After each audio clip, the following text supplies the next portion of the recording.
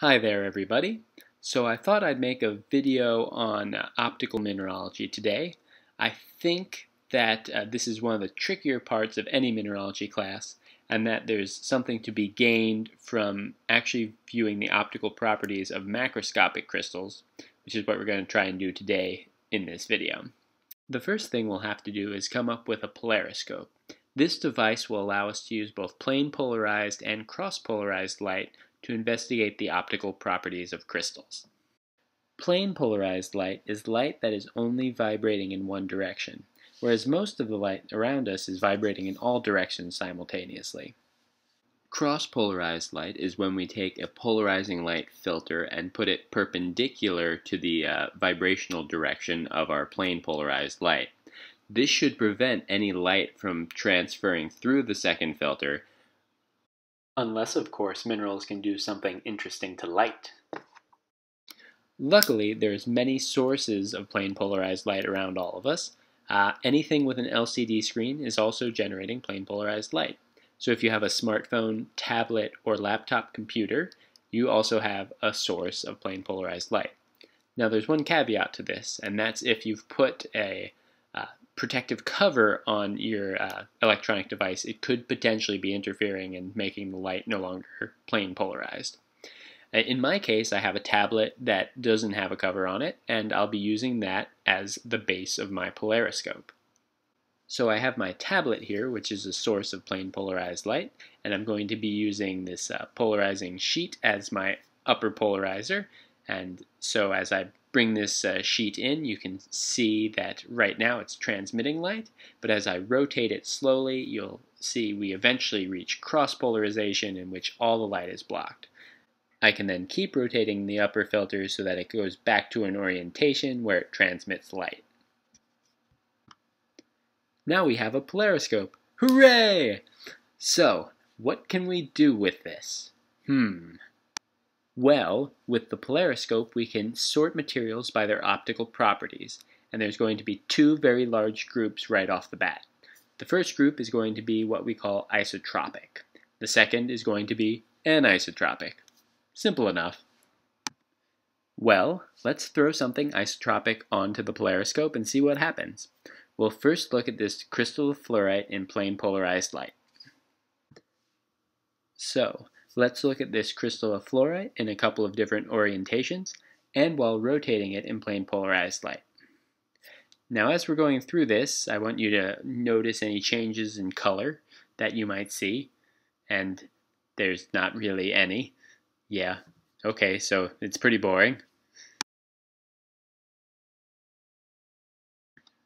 Well, how about we throw the polarizer over it and look at it in cross-polarized light and see if anything else interesting happens.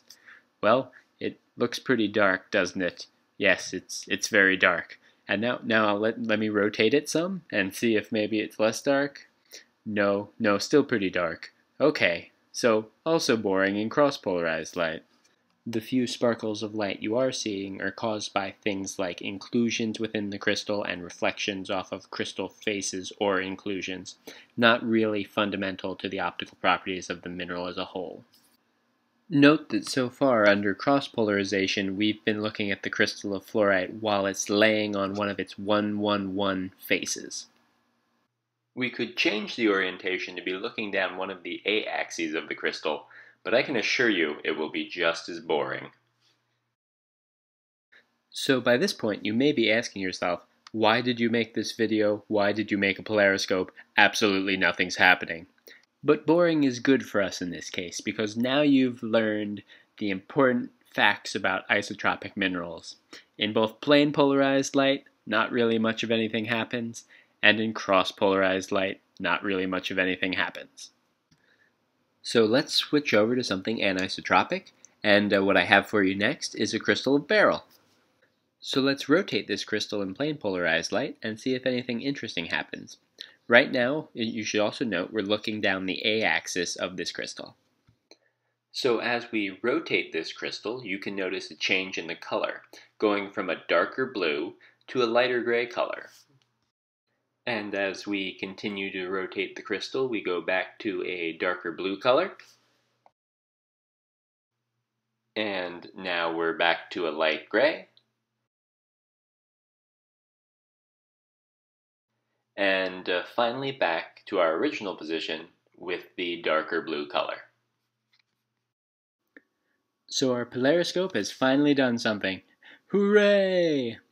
What we've just observed is the phenomenon known as pleochroism, which only occurs in anisotropic materials.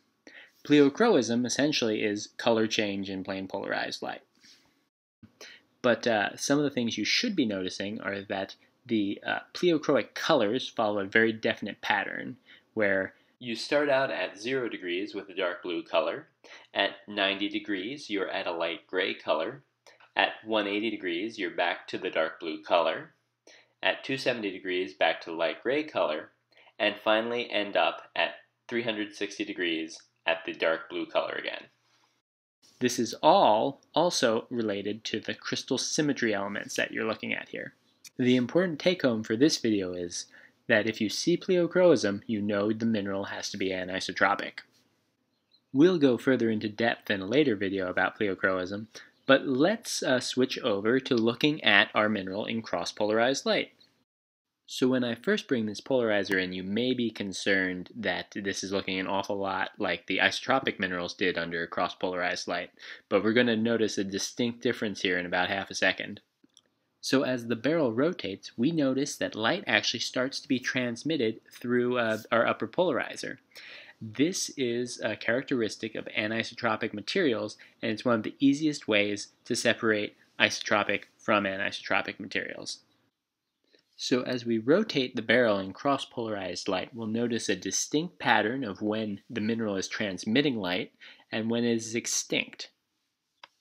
This pattern of extinction and transmission of light is particularly interesting given our previous pattern seen with the pleochroic colors of the mineral, as well as how this all relates to the elements of symmetry we can see in the crystal form. Under the cross-polarized light, we notice a distinct pattern where the mineral is at maximum transmissivity at orientations that are at 45 degrees, 135 degrees, 225 degrees, and 315 degrees from the original orientation. Here's just a little demo of that to show you what I mean. At the crystallographic orientations previously where the pleochroic colors were either at their maximum or minimum, the crystal now is completely extinct in cross-polarized light. At 45 degrees, the pleochroic color is in between the two end members of pleochroism, and also under cross-polarized light, the mineral is at maximum transmissivity. At 90 degrees orientation, we see that the pleochroic color is at its minimum, but in the case of adding back the polarizing light filter, we notice that the mineral is completely extinct. And so the pattern continues as we rotate around an entire 360 degrees in 45-degree increments. The important take-home for us for cross-polarized light in anisotropic materials is that under certain orientations and rotations, the anisotropic minerals will actually allow light to transmit through the upper polarizer. This is going to be very important, and we'll talk about this more in depth at a later time, but now we know two ways we can distinguish isotropic and anisotropic materials from one another.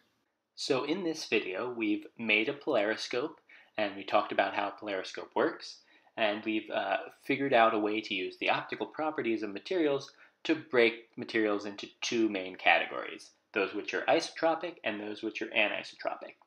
And we also got a little bit of a hint that the optical properties of materials are going to be correlated with the symmetrical elements that we see within crystals. So I hope you join me again next time, where we'll discuss in depth isotropic materials.